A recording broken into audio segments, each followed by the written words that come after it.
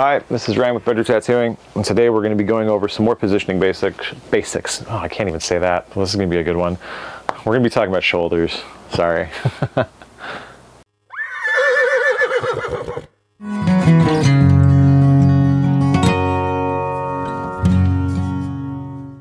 All right, now that that's over, shoulders.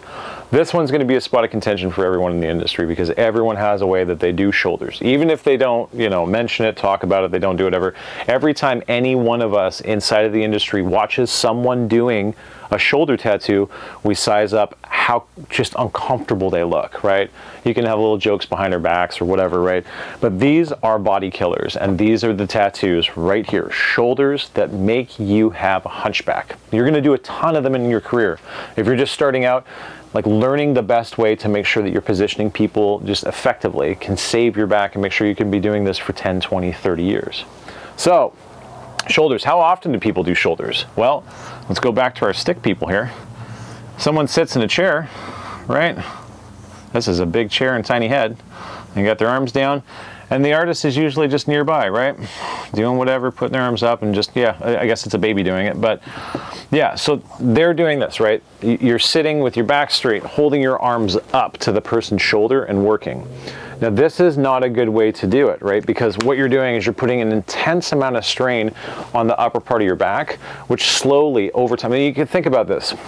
If you want to do an experiment, no tattooing, you can be a client as well. If you're watching this, you're a client. Go sit in a chair and hold your hands like this. If you have a lamp or something, rest your hands against it and don't move it for 8 hours.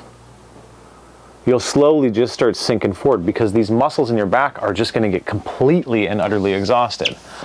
Some people will say you can throw an armrest underneath your arm. It doesn't matter. You as the tattooer are going to have your arms up for so long that you're slowly just going to start getting bent over. The muscles in your back are going to become either atrophied because they've been overworked, or they'll start to get so built up you just start hunching over. You need to make sure your core is engaged when you're doing this stuff as well, not just pulling back with your back, right? Get rid of the beer bellies. So how do we do shoulders? The best way is you get a massage table. I love massage tables. In Japan, they tattoo on the floor in some cases, right? Reed mat and, sterile covers and stuff. Anyways, what we do is we take our person and we lay them on their side, right? We point their shoulder up towards the ceiling, right? So if their shoulder's here, this is pointing up. When it's pointing up, you can always adjust your massage tables. Modern ones have those pins on the side. You can just unscrew and kind of set the heights. We bring it down low enough to where our arms are not at that 90-degree angle. Just maybe at 90, maybe a little bit less, right? So we can stand over top and we can just relax our shoulders, make sure our back is straight, and get closer to the actual tattoo. If you want the person facing you or facing away, if you're gonna be working on the front or the back of the shoulders, not a big deal. You just make sure that they get as close as they can to that edge of the massage table, which makes sure that your weight tolerance on this is good for some people. If you're I had a dude who was like 6'8" and 350 pounds. He got on my massage table once. It's rated for 400 pounds. Hoo-wee, that thing was screeching. But I knew that it could take 400 pounds. I even asked him, like, how much do you weigh? It was probably not the most tactful thing to do, but he's like, about around 350. I'm like, okay, we should be good. Just don't jump, right? Anyways, get them as close as they can to the edge of a weight, like a moderately, I don't know, a sturdy base, okay? And then you're just working right here. I have a freezer that we talk over this whole time because it's just in the garage. So I can just pretend that someone's here and I could just work like this, right? It's easy. It's nice and simple. You can set up your trays. If you get a Mayo stand that's adjustable, let's say you're right-handed or left-handed or whatever, all you do is you're just going to put yourself wherever you are closest to this, right?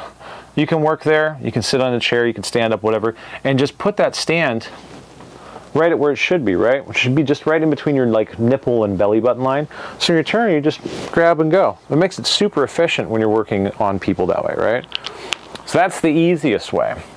What's the less easiest way to do this? The least easiest way. I guess sitting in a chair and just holding your arms up is really not good, but if we need to, instead of sitting in that same situation we had before where we have someone, I keep pulling the wrong size marker up.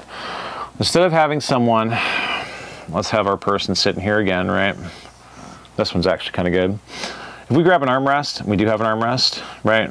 It's just going to be sitting here, and we have our person's arm kind of draped over top of it. make sure that that armrest is actually up a little bit higher, right? We don't want to get their arms so that it's at like a 90-degree or like perpendicular line to the floor, like 90 degrees off their body or perpendicular to the floor. We want it to be a little bit underneath so that their shoulder can stay relaxed, right? And we also don't want to have it crunched up because stretching skin when it's like all bundled up, it sucks. We'll do this. Have your person who's sitting there kind of lean their head to the side. If you're working on like a shoulder that's opposite, they lean away from it, right? That'll give you a little bit more stretch on the arm that's here.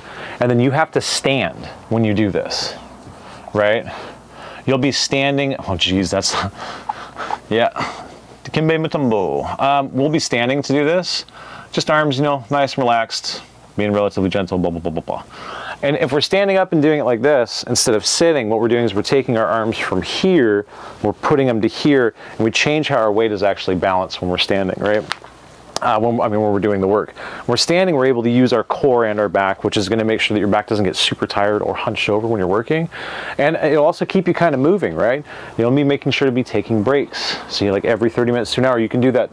That'll be a chance for this person to relax their arm as well, so they can get some blood flow and they don't end up getting, you know, like numb fingers, which will increase swelling when like the blood flow starts to return.